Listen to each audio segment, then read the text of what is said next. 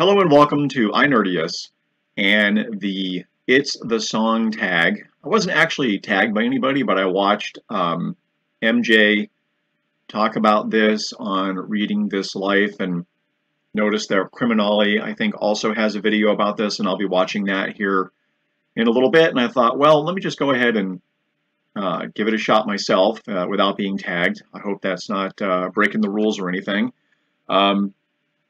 I'll just start going through them. So, name a song that always makes you happy. I would say that the song that always makes me happy when well, I don't really have, I don't listen to the radio, so when I usually call up songs on that are videos on YouTube and just listen to them on my phone these days. Not the most optimal listening experience, but it works pretty well for me right now. So I would say that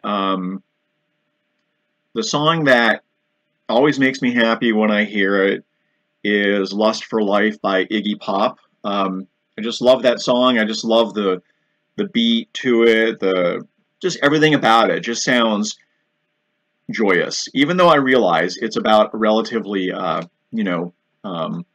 less than happy way of living, with the liquor and the drugs and all of that.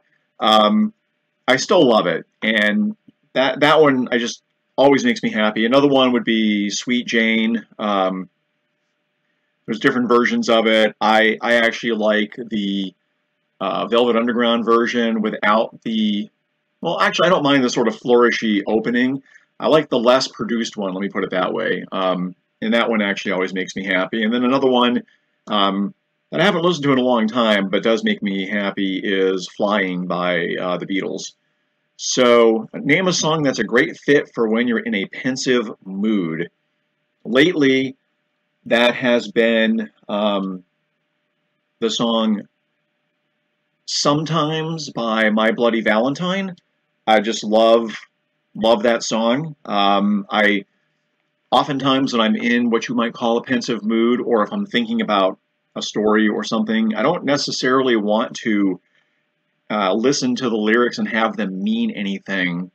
And I like My Bloody Valentine for that reason, because you can't really quite hear the lyrics. And so I like that. I appreciate that. If I have to, if it is a song where I can hear the lyrics, I like it if they don't really mean anything. So like a lot of Beatles songs, later Beatles songs are like that, where the lyrics don't really mean anything, despite what a lot of people think.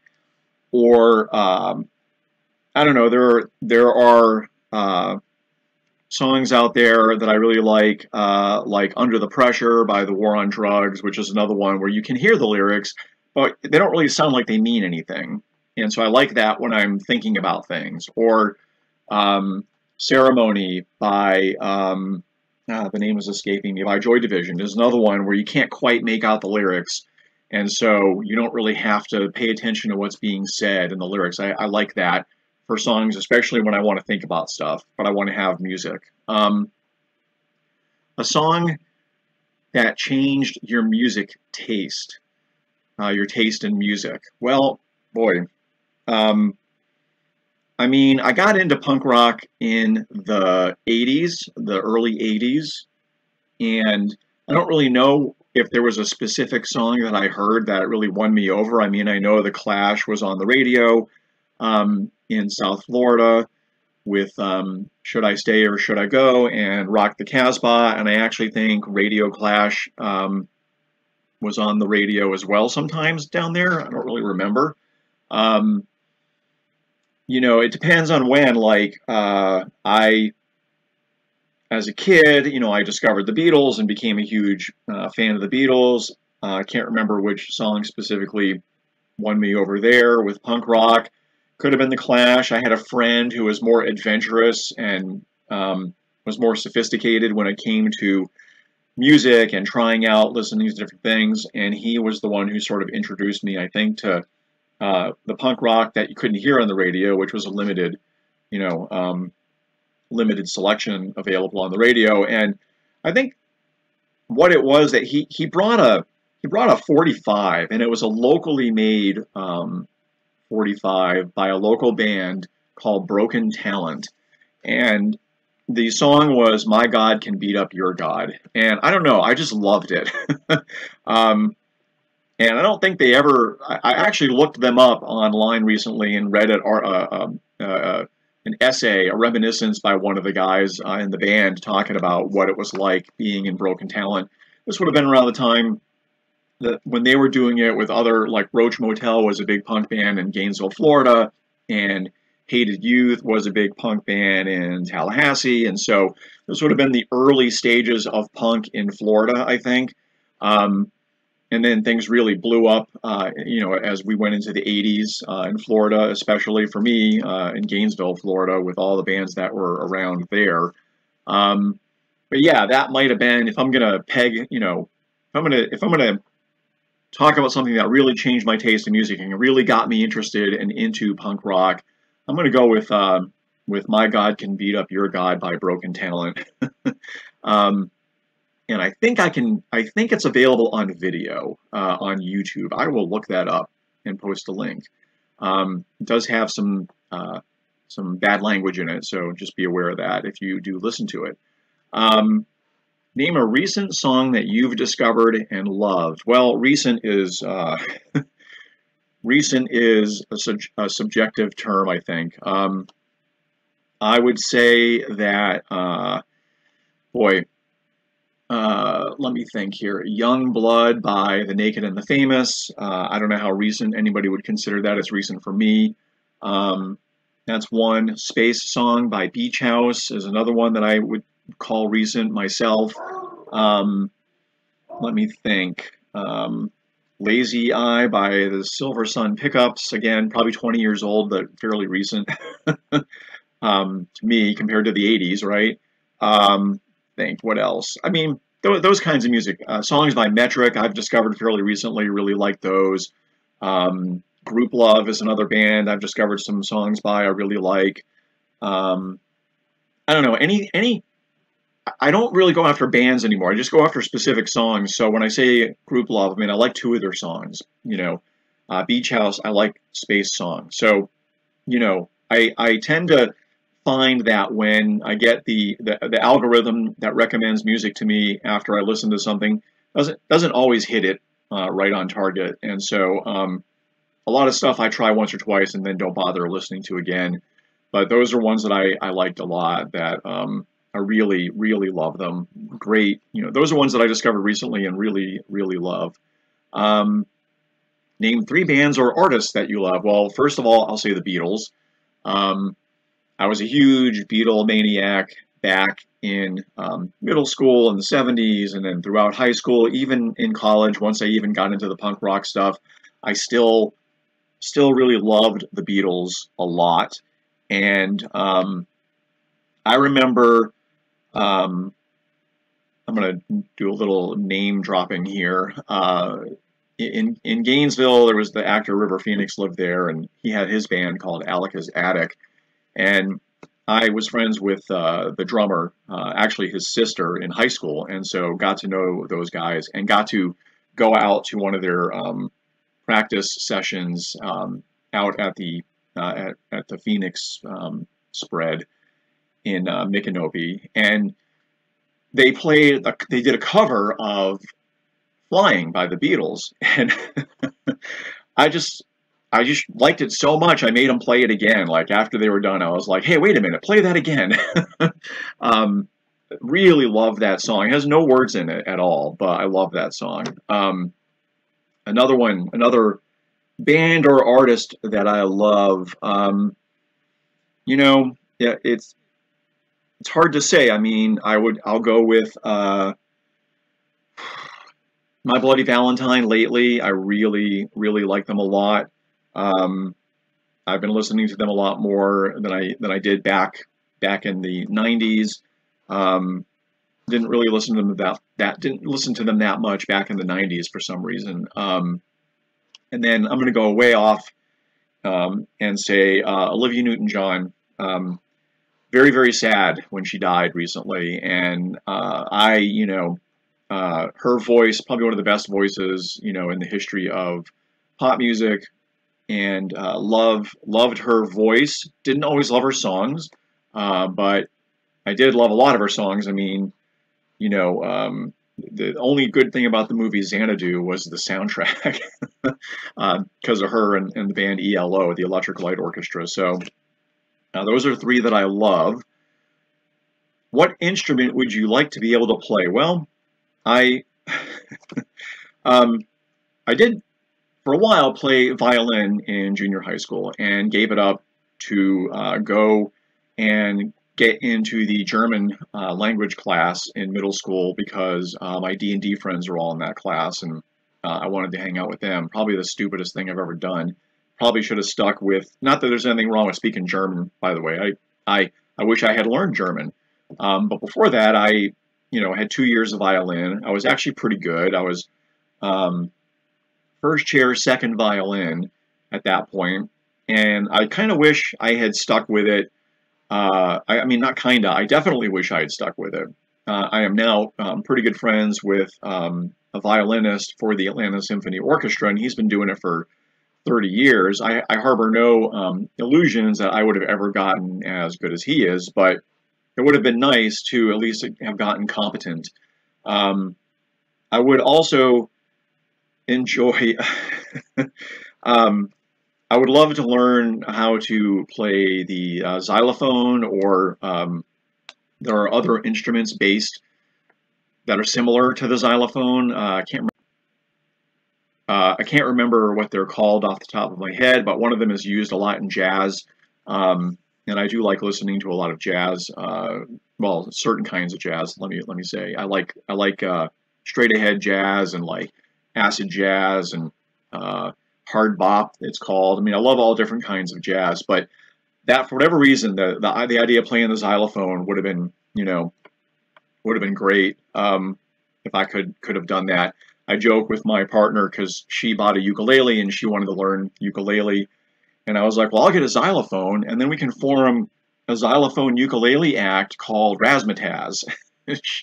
She's like, no, we're not going to do that. Okay, so yeah, so that and guitar, I suppose it would be nice to learn to know how to play guitar. Any musical instrument really. Clarinet is another one I think would be kind of interesting to learn. Mainly because of the cognitive benefits for the brain, and I probably will eventually pick up an instrument at some point here and start learning it, even if I don't get to form a band called Razzmatazz with my partner. So anyway, yeah, there's that. And let's see. Name a fiction book with music at the center of the narrative. So I was thinking about that. Science fiction would be On Wings of Song by Thomas Dish.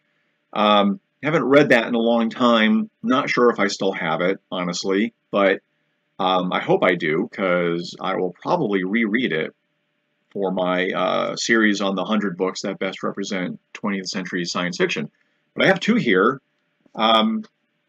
This is the anthology In Dreams. I've talked about this before. I have a short story in it called Read John Paul Forever, and it's essentially about a character who discovers that the world famous singer musician Read John Paul is actually no longer alive and hasn't been alive for a long time, and he burnt himself out and died. And what they've been doing, what management or what his managers have been doing, or what the record label has been doing, or whatever, they've been finding somebody who looks kind of like him, redo his body to make him look just like him, and then give him these drugs that will allow him to sort of lead this sort of rock and roll lifestyle that Read John Paul was famous for, and the kind of performances that he was famous for, super over the top, energetic, touring endlessly type of rock star. But he will only have 5 years to live if he agrees to do it. And he thinks about it. His life is crap, basically. I mean, it's not like he's not like living on the streets or anything, but he kind of has this feeling that his life is never going to amount to anything, and so he decides to do it. And then at the very end of the story, he sort of asked if it was worth it, and he just kind of smiles before he dies. So that was this whole anthology of stories that are based on the 7-inch single, which is pretty cool. And then I'll also just mention my book, God Drug. The whole novel, the narrative doesn't hinge on music, but literally the center of the novel is a concert. The very middle of the novel, with a bunch of local punk rock bands in Gainesville, Florida, and one of the bands, the guitar player goes into this long guitar solo, and suddenly everyone can fly. And obviously that was inspired by On Wings of Song by Dish, but it's because they've all taken this, or some of them have taken this this special version of LSD that was created by the government, and it has allowed them to affect reality. And so the guitar solo is a very soaring guitar solo, and everyone sort of starts to float, and then they discover they can fly, and then they get attacked by a helicopter that has morphed into a mechanical dragon with a buzzsaw tail. And that guitar solo was actually based on a friend of mine back in Gainesville at the time, this guy Sam, who was the lead guitarist with a punk band called The Psychic Violence, and he was actually the drummer in my band, Officer Friendly. He was a multi-instrumentalist, and you gotta hate that, right? And he had another band that was all instrumental, and I can't remember the name of it actually, but in the underground film Twisted Issues, his guitar solo from that band, opens the ending credits basically for the underground movie Twisted Issues. And I was thinking of that guitar solo actually when I wrote that part in my novel God Drug. Interesting thing about music that changed your taste. I wanted to go back to that for a second. In South Florida, and I'm going to reference MJ at Reading This Life when she talked about discovering college radio when she was only in before high school, I guess. It was lucky. She lucked out, because in South Florida, when I was there in the early 80s and during the 70s, it seemed like you only had stations that played top 40 or the same 20 or 30 rock bands. You had Rolling Stones, Aerosmith, AC/DC, Led Zeppelin, and so on. And occasionally a song by Blondie would sneak in or something like that. And I love those bands. Don't get me wrong. My first concert was AC/DC back in 1983 or 82, somewhere in there. It was the For Those About to Rock tour. I saw Aerosmith in concert back in the 80s. So it's not like I didn't like those bands, but what changed my taste in music then was I had dropped out of college and had moved back home, was living with my mother. That wasn't really, going great. I left there to go to Massachusetts to live with my grandparents. That didn't go well. My grandfather and I did not get along. Loved him, but he was just a hard guy, and we just clashed. And so, in anger, I walked down to the travel agency in downtown Salem, Massachusetts, and bought a one-way ticket to Los Angeles, and then called my mother and said, "Hey, you have a cousin in LA, right? Can he pick me up and help me find a place to stay?" So he did, and at this point I'm maybe 19, I think, and I get to LA. Her cousin picks me up. He has a friend who's out of town staying in Panorama City in the Valley, and he's like, "Hey, you can stay here. All you got to do is, take care of the dog, feed the dog. His dog is a big German Shepherd named Thor. Take care of the dog, and you can stay here for at least 2 weeks until we find a place for you to stay, till you find a job, whatever." So I was staying at that house, looking for places to live. I mean, I remember once we drove to a place in Venice, and it was a house that was advertising. I can't remember for how much they were asking, but they were advertising a room or a bed or something. And we got to the house, and there was a sign. There was a big fence around it, and there was a sign that said, "If you're here about the room, honk the horn 13 times." So we did. I got the tour of the place, and it was terrible. It was basically just sheets hanging down from the wall around a mattress, and that would be what you were paying for. And so I didn't do it. Anyway, at this guy's house in Panorama City, I discovered that, at least fairly quickly anyway, that the radio stations in Los Angeles seemed to be way better than the ones in South Florida.